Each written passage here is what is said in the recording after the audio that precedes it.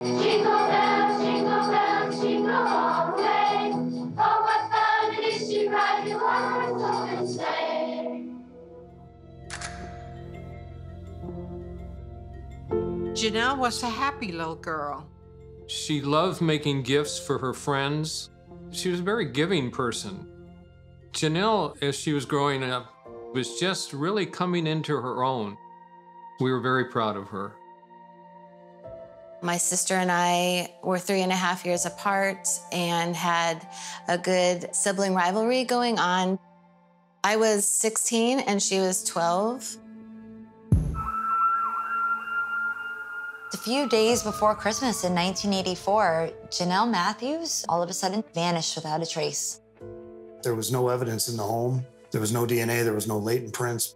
It is most likely the largest case that I will be a part of in my career as a police officer.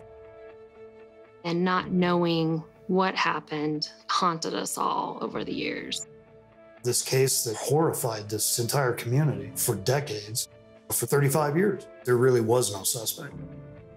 People held their children closer. Doors were being locked. Curfew was being enforced. There's so many years in between the incident and them actually finding the corpse. The perpetrator was very confident, perhaps even complacent about getting away with it. He didn't know us. He didn't know Jonelle. Was it just Jonelle happened to be at the wrong place at the wrong time? I can't forgive the person who shot my daughter right in the head.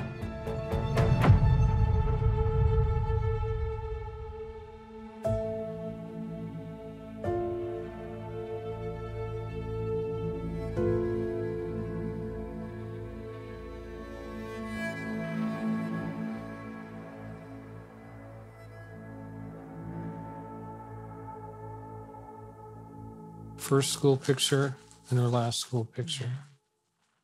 I like those pictures. Yeah, I love this picture right here. The two of them. Jennifer was more like her dad. Jonelle was more like me, more of a homemaker. Jonelle looks a lot like Gloria, and nobody ever would have guessed, without being told, basically, that she was adopted. I think Gloria and I never felt like it was different. We felt blessed that we had Jonelle. We felt blessed that we had Jennifer. And we never kept the fact that Jonelle was adopted from her. She was always, in our opinion, she was a chosen child. And that's how we approached it. I didn't even probably know what the word adopted means, so it didn't change anything. I don't know any different. I don't have biological siblings, so she was my sister. A lot of things we did were church activities. Church was life. If the church doors were open, my family was there. We were involved in choir. We were involved in plays. Jonelle loved to sing and dance and act. So that was a very central point in our family's lives. December 20th, 1984, just was a normal day for me. I would get up, go to school, hang out with my friends, even a little bit after school, and then came home. It was the last day before Christmas break. Jonelle was very excited to give her gifts to her friends the next day on Friday. My mom was flying to California to surprise her parents for Christmas. My grandfather wasn't doing well physically, so she just wanted to spend time with them. Before I left, the four of us went down to the family room and we had apple cider. And Jonelle was saying, well, how about our Christmas? And I said, well, I'm gonna come back on the 26th and we'll spend our Christmas then. You know, we're just gonna postpone it for one day. And then people started to leave the house. Gloria got picked up to take her to Denver for her flight. I took Jonelle to the school and saw her get on the bus to go to the Christmas concert with the choir that she was in with her friends. I liked singing with Jonelle. We attended church together. She was my first friend that I met in Greeley. We'd either go to each other's house and play or do something together. Before school, we had the honor choir together. This is our concert from December 20th, 1984. There's Jonelle front row and center, singing loudly. She loved Christmas carols.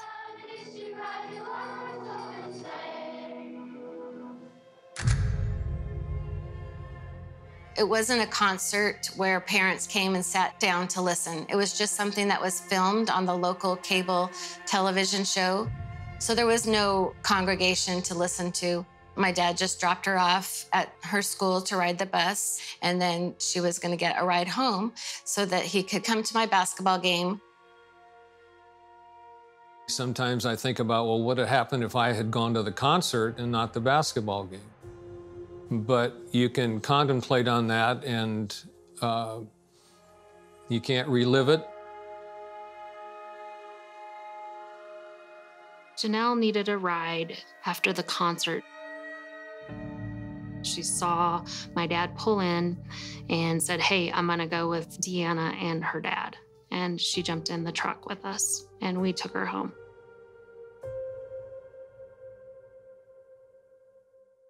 So we dropped Jonelle off. She turned around and waved goodbye. "See you tomorrow." I said, "See you tomorrow." Walked inside, flickered the light on and off, and that was our signal to let us know that she made it in. And my dad and I continued home. After the basketball game, I came home, and it was approximately 9:30. When I walked in, I said, "Hi, Jonelle," and I didn't get a response. And I thought, well, maybe she was upstairs and didn't hear me. So I went downstairs and came back and noticed that the quartz heater was on next to the chair that she probably had been sitting in, and the TV was on.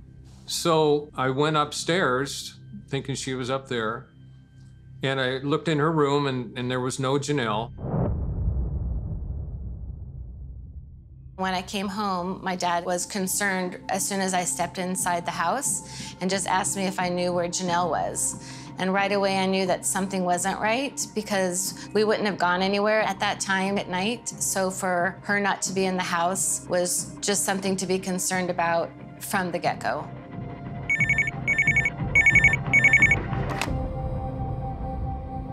My dad had received a call later on that evening. I was asleep at the time, so my dad had woken me up, asking me if I knew where Jonelle might be in the neighborhood. I don't know that I realized the full magnitude of what was happening.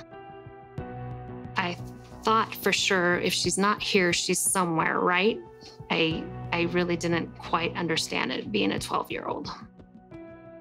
I sat and was supportive of my dad while he called a few other of Jonelle's friends just to see if she perhaps was there. And then when he called our pastor, and he said to call the police. And the police arrived shortly after my dad had called them. The initial officer arrived on the scene at about 11:15 that evening. It's a really surreal feeling. Police in my room, putting fingerprint dust on the walls, and that's just something that was never in my wheelhouse. I didn't know anything about it, so it was all really, really strange. Investigators didn't find much as far as physical evidence. There was no sign of a physical disturbance. There was very little evidence that was collected within the house. DNA was not a thing in 1984. Fingerprints were dusted, but none were found. She'd essentially left everything as it was. The only evidence were shoe impressions that were found around the exterior windows of the garden level of the residence. There was snow on the outside, and there were footprints in the front yard and in the backyard, like somebody had been looking in the windows. What was concerning was most of those shoe prints had been raked out. Somebody took a rake in the snow and raked out all of the footwear impressions in the backyard. I don't think fear set in at that time, just thinking that maybe in the morning there would be some answers or she would come home in the middle of the night.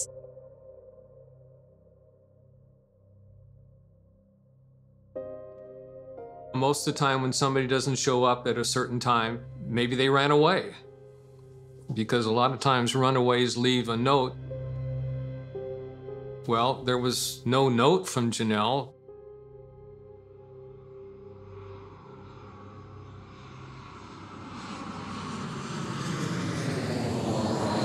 So when I finally arrived in Los Angeles, it was almost 1 o'clock in the morning. And I called Jim up and I said, "Hi, honey, I'm here." That was well into the night, and she still wasn't home. And that was a call that I was dreading. I knew right away. My stomach didn't feel good. And Jim says, "Glo, I don't know how to tell you this, but we don't know where Jonelle is." And that's when the nightmare started. I think not only did Gloria feel sick, but she wanted to come home. I got home the next night, and I remember crying on the airplane. The whole time, somebody came into our house and violated us. It had to be a stranger. It had to be a person who did not know us or didn't know Jonelle. I tried really hard to be brave.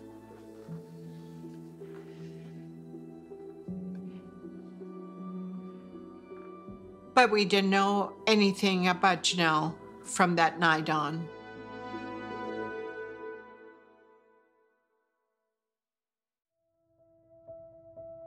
In 1984, Greeley was roughly 55,000 people. The police department itself was very small, not a lot of experience with something like this. Stranger abductions are exceedingly rare in law enforcement.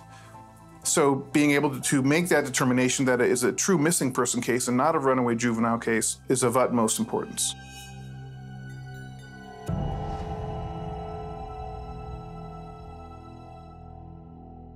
When I arrived at school the next morning, there was counselors taking me out of class. And I remember that's probably when I realized that something happened to Jonelle and she was missing. I was taken to school in a police car, which is highly abnormal. Just life was not as we knew it.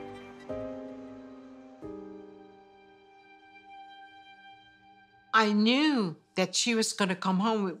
I mean, if she were a runaway, which we didn't think that she was, you know, she would come back because she wouldn't miss Christmas. Early on in the case, the attention, for the most part, was given to the family, that perhaps it was somebody within the family who was responsible for the disappearance.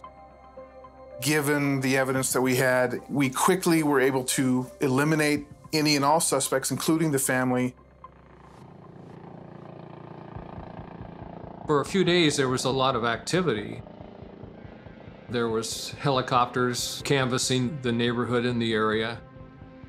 I remember just watching them and just processing everything that they were doing to find Jonelle and not knowing how long this was going to last.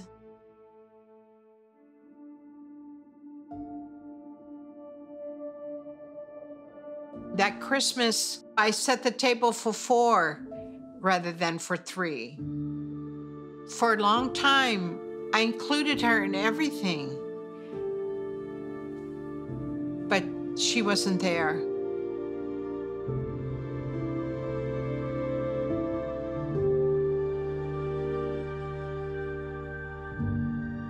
so many memories we have forgotten. But what I remember about Jonelle was her being happy and being feisty at the same time, and loving. When you have a missing child, you want to get her face in front of as many people as possible. We got the national exposure that we were trying to get. Later on, President Reagan came out and was talking about missing children and mentioned our daughter, Jonelle. Jonelle Matthews of Greeley, Colorado, who would have celebrated a happy 13th birthday with her family just last month. But 5 days before Christmas, Jonelle disappeared from her home. We learned pretty quickly that the longer that a missing child is missing, the greater chance that something evil has happened. Because there was so little clues involved, after the first 6-7 months, we didn't have a whole lot of contact with the Greeley Police Department because there wasn't a whole lot to report on. Within about a year, I would say the case would go cold. Definitely by the end of 1985, there just weren't any more leads. Not knowing was a big thing. But not having her around was even bigger. We never forgot Jonelle, never forgot her birthday and Christmas. Those were difficult days. But you can't let it consume you so that you start shutting down. And so life became what you and I might consider more normal, just with the years starting to go by. I got married. A few years later, I had my son. So my life was progressing typically, but always in the back of our minds was, are we ever gonna know what happened to Jonelle?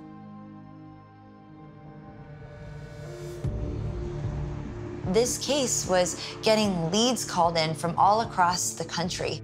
People would say they spotted Jonelle or they had a lead. While initially promising, they're sort of always tracking down these tips and didn't really get to see the evidence that was there and really work it.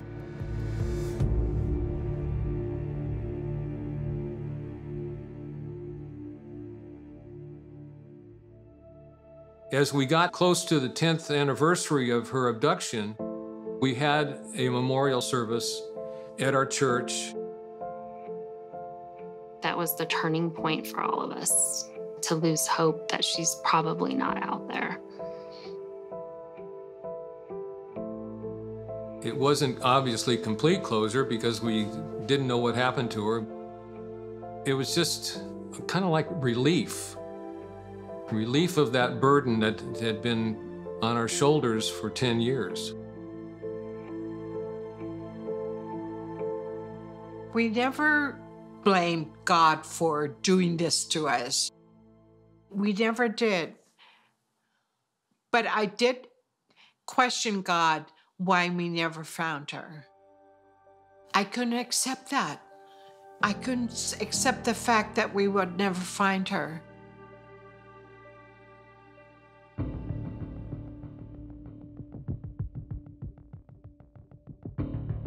I got involved in the case in 2013. I grew up in this community, and to be able to work on it firsthand and be assigned it was an honor for me to try to solve it for the family. The size of the case is enormous. That's why I enlisted Detective Prill to come and organize it with me. So I had to track down all the police reports, which were strewn everywhere. And so I would spend somewhere around 14 to 16 months just bringing this very old case into the 21st century. And so my hope was that perhaps a suspect comes to light. This case got nationwide attention. And so your common kooks came out of the woodwork. They're reporting all these strange ideas that they had about where Jonelle might be. The one thing that stuck out from the onset was a guy named Steve Pankey. He had reached out to the lead detective by phone January 19th of 1985, almost a month after Jonelle disappeared. Steve Pankey was another attendee of the church that the Matthews family went to. He had been excommunicated due to assaults that he was alleged to have committed on another parishioner. He purportedly hated the church and hated authority, despite the fact that he himself ran for sheriff and governor on multiple occasions. This is Steve Pankey. As Idaho's next governor, I intend to keep simple issues simple and bring together competent people to resolve Idaho's complex issues. A picture of Pankey during his run for governor in the state of Idaho. Failed miserably, but he put himself out there. Steve Pankey inserted himself into the case, asked if the detective would share information about the case to him to see if it matched up with information that he might have with the case. He added there was definitive evidence that Jonelle had been kidnapped and was likely dead. So he's the first human on the planet to claim Jonelle's dead. In fact, the kidnapping itself, we don't know. She could have run away. The guy just came in and talked bad about the church and try and point the blame to that church. At the time, the detective decided that he was a fringe element and didn't deserve any more attention. They didn't really take it that to heart because they never had any reason to. There was nothing that linked him to Jonelle Matthews. They had no reason to think he was involved. Maybe he was a bit nosy in their minds, but they didn't really consider him a suspect. I turned it all over, the entire case file. It's all done now, Robert. And here's your follow-up list. And it was literally hundreds of things he had to do. And that was 2015. I remember what I wrote in my follow-up list for Robert was Pankey, comma, what's up with this guy?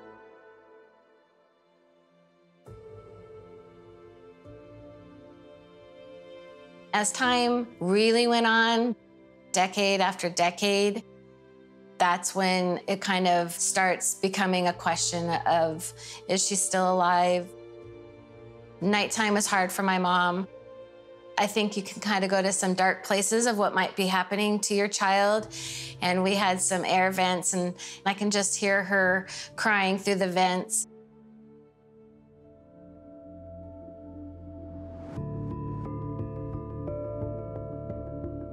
In April of 2019, I had my first and only conversation with Steve Pankey regarding the Jonelle Matthews case. Pankey was very leery, very suspicious of law enforcement's intentions. Pankey, when he answered the phone, said, I need a deal.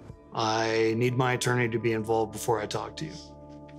That's not normal. I told Robert we need to go to Twin Falls, Idaho, and have a meeting with Mr. Pankey. And we started making plans to go out there when the Will County Sheriff's Office was notified by an oil company scraping the ground to prepare for this next pipeline, and a skull came out of the ground. Will County drove out, took a look and said, that's clearly human.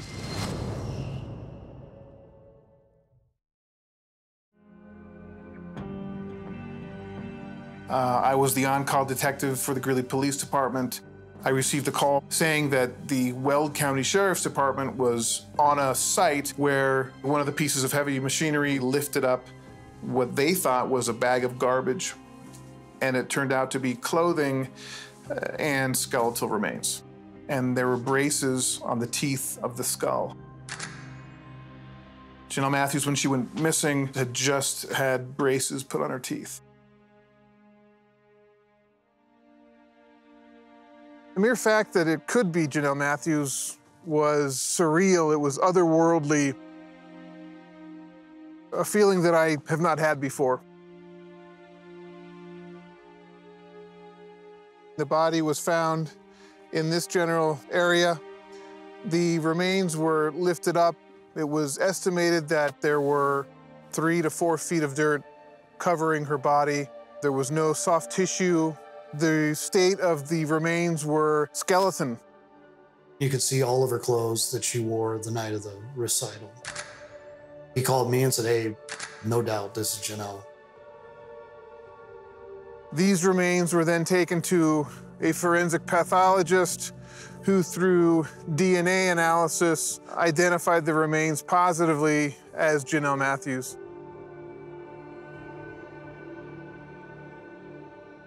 We didn't want anything to get out to the media. We needed to call the family to advise them of the discovery. July 25th. Never forget that day. I got this phone call from Robert. He said, "Jim, we think we found Jonelle's remains in a shallow grave." Yeah, it just, boy, it hit. And so we go to ourselves, we're getting some closure now. Now we know what happened to Jonelle. I was in total shock. It automatically made me think that this was just a miracle, that they found her, and how they found her was just incredible. This is 35 years after her disappearance. Even the bones themselves were beginning to decompose. The fact that that earth mover had just barely scraped over the top of her and pulled her skull out. Had it been just a little higher, a half a foot deeper, no one would have ever seen her. Is divine intervention, that's all it is.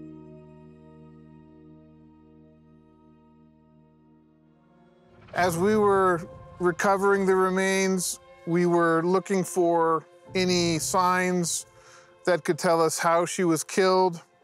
It was at that point that we saw that there was a penetrating wound through the skull. They shared with us how she died. That was brutal because she had been shot in the head. Then you have to shift to another very sad realization that she was murdered. But there was also, on the flip side, some comfort knowing that perhaps she didn't suffer long. We made the arrangements for Jonelle's memorial.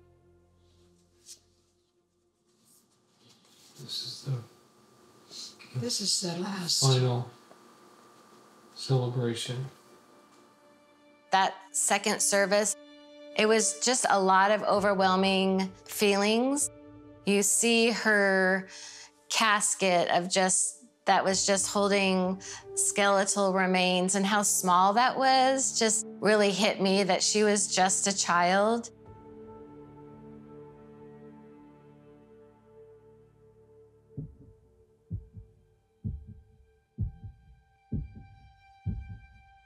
August 15th of 2019, Robert Cash and I made the 9-hour one-way drive to Twin Falls, Idaho. This is Steve Pankey. Pankey mailed a letter, August of 2013, to the district attorney's office, and we never received it. The DA's office had it, amongst other letters we discovered Pankey had written. Steve Pankey's name had not been mentioned in that investigation since January 1985. He provided them, unprovoked, with an alibi letter that has very detailed information about where exactly he was the day of the murder and disappearance. Why would anyone remember 1 year ago, let alone 29 years ago, where they were at on a day that was otherwise meaningless to them? We knocked at his door. We introduced ourselves. Pankey immediately insisted he needed immunity, which means I can't be prosecuted for anything that I might admit to, any crimes. I explained to Pankey that there is no crime that he can be charged for in 2019 that occurred in 1984, except for first-degree murder and first-degree kidnapping. He said he understood that, and he still asked for immunity. So as far as I'm concerned, he just confessed to me that he murdered Jonelle. And then he stopped talking, turned and he walked away. Detective Prill did ask about a Steve Pankey. All three of us had no clue on who he was talking about. We never heard of Steve Pankey. We did not come to that church till summer of 1978, when he was already excused from the congregation. I know a lot of times I come through as kind of a deadpan candidate, and my delivery isn't as good as it should be. And I apologize for that. However, I think the substance is there. And anyway, I really need your prayers. God's will be done. Thank you. In an effort to learn more about Steve Pankey, I'd learned that Angela Hicks was his ex-wife, that they had been divorced for some time, so I figured she would be a good person to talk to about him. When Robert called Angela, Angela started her phone call with, "Why has it taken you so long to call me?" Angela Hicks had had numerous conversations with law enforcement in Idaho. Officers said that they had collected all the information that she had gathered and then forwarded all the information to the Greeley Police Department. It was news to me, as I had no idea. Nothing had been sent to the Greeley Police Department as it related to what she had been talking about. Angela Hicks described conversations with Steve Pankey in the 1990s. At that time, Steve Pankey was having conversations with law enforcement in the Idaho area where they were living, and he said it was about the Jonelle Matthews case. It was at this point that Angela Hicks said that her blood ran cold, that she immediately started thinking about Steve Pankey's activities and movements and behaviors in and around the disappearance. Angela said she knew that Jonelle disappeared on December 20th.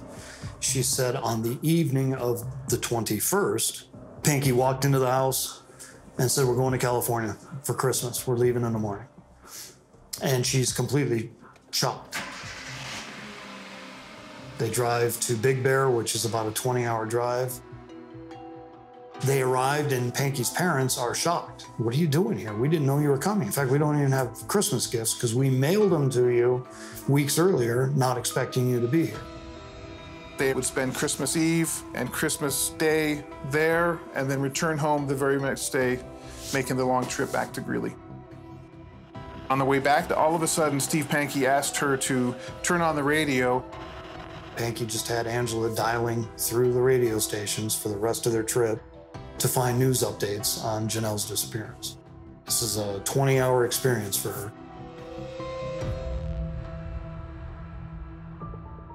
It was then getting into Greeley. Steve insists that she drive to a grocery store and get all the newspapers that she can that have any information about the disappearance of Jonelle Matthews. Steve Pankey is a man who's generally disinterested in the news, yet in this particular case, he seems hyper alert, hyper interested in the disappearance of Jonelle. So you have to ask yourself, what is that about? They returned home, it was getting late. He said, "Go inside, unpack the car." He didn't come inside, rather he got his coveralls on and began to dig in the front yard. Pankey sat out there digging for hours on end. And finally, Angela said 2 days after they returned, she stepped outside to the backyard and noticed the car was completely on fire. And she said Pankey walked up to her and said, "Get back in the effing house." When the fire burned out, Pankey hauled it off to a salvage yard. And by that point, Pankey's my #1 suspect.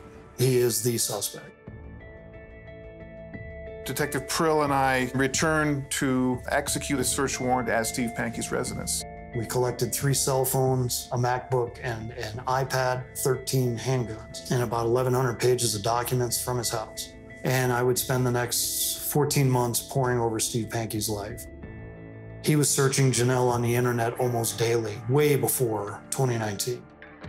And then ultimately, when he was exhausted, he rounded out his 24 hours by watching BDSM porn images before passing out. That says a lot to me. He's my guy. There's no doubt at that point. We traveled back out to Idaho and had him arrested for the murder and abduction of Jonelle Matthews. He taunted law enforcement constantly. And then when we knocked at his door and put handcuffs on him, he could not believe that all of his tauntings had come to an end. He would make no statement. I think he had no time to plan. And from that point on, we would have no further personal contact with Steve Pankey. We just arrested the person that murdered Jonelle. And now, at that point, I'm realizing the most difficult part would be to actually convict Pankey. We didn't even know him. We didn't even know his name. So you could start putting the pieces together, but still, what's the motive? Why did he choose Jonelle? Was it just a crime of opportunity? He's the only one that knows the why.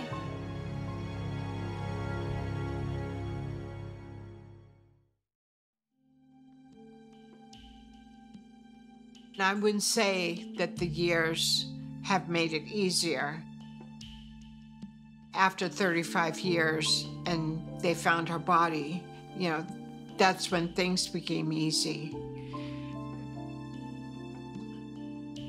I didn't cry much because at that time, I knew where she was. And that was a big comfort to me anyway. I was glad that they had somebody, but they had to prove that it was Steve Pankey that did it. I think we were both pretty excited that we had got to this point and just hoping for a positive outcome.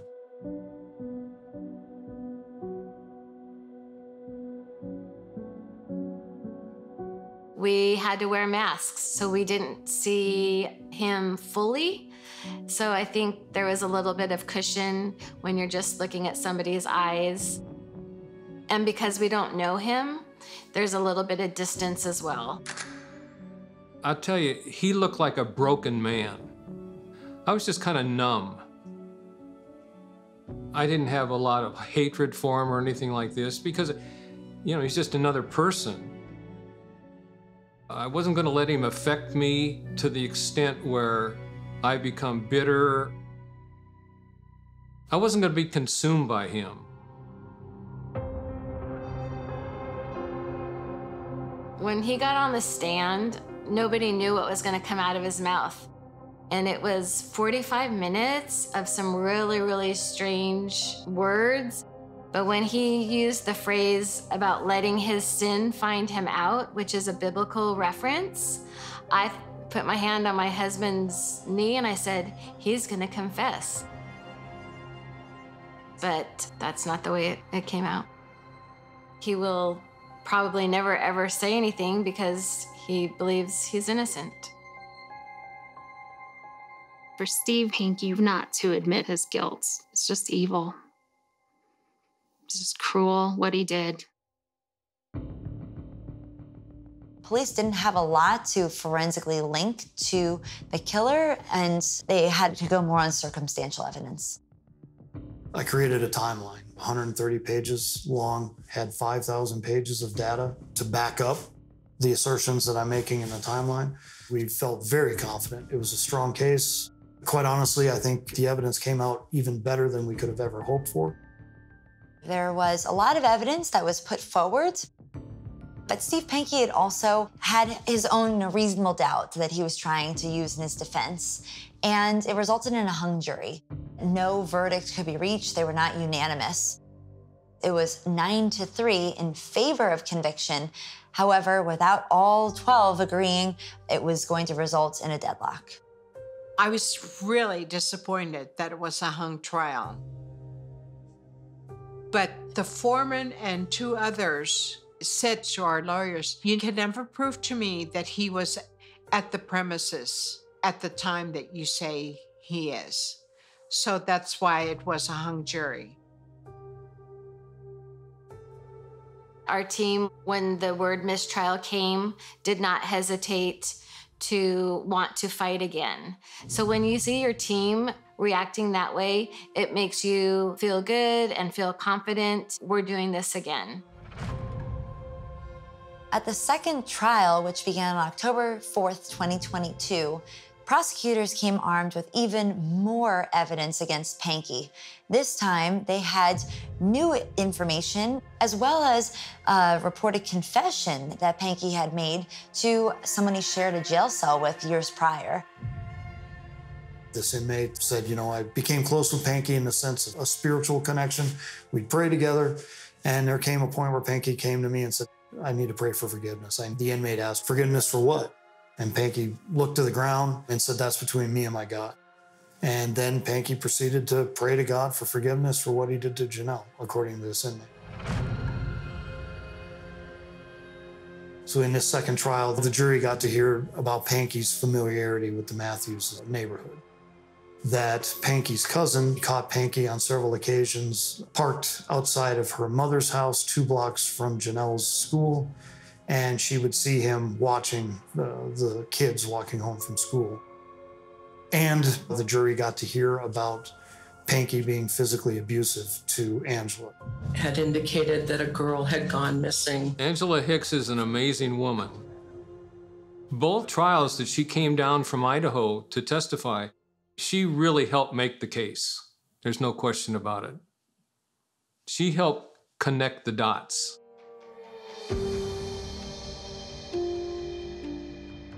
When the jury announced that they had a verdict, and all of us were just freaking out. I mean, I do not get jittery or nervous or scared very often, but you know, the questions are flying back. Why are they coming back so fast?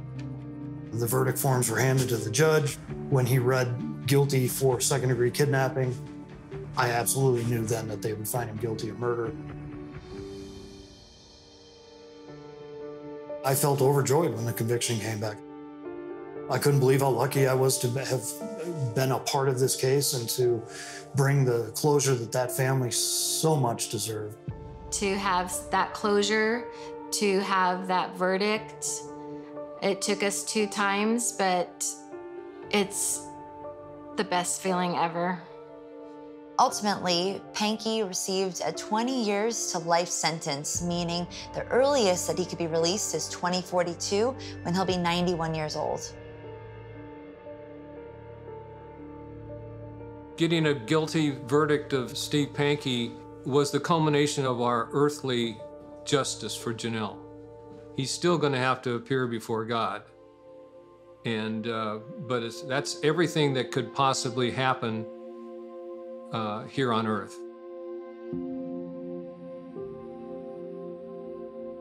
I don't think justice is ever served. The day after that verdict came back, Jonelle was still dead. Pankey's still alive. Anyone convicted of murder should be spending the rest of their days in prison, and my hope is Pankey dies while he's in prison. He is a horrible, rotten human being. He's a gaslighter, he's a manipulator, he is spiteful and hateful, and the most atrocious human being I've ever encountered. As a Christian, you're supposed to forgive everybody, but I can't. I just can't forgive evil, you know. God, do I need to forgive him? I don't know.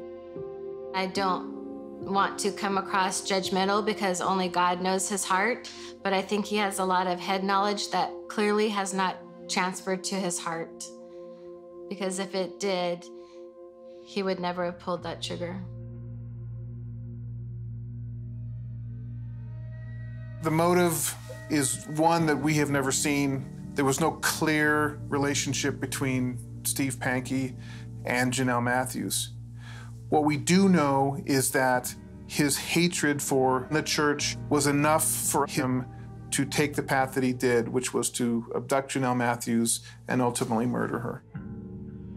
Had Pankey shut his mouth in January 1985 and never said another damn thing about Jonelle, he would have never been identified in this case. He would have never been arrested. But he is so confident in his abilities and his intelligence. He was proud of what he pulled off, and he knew he could never get caught until he got caught.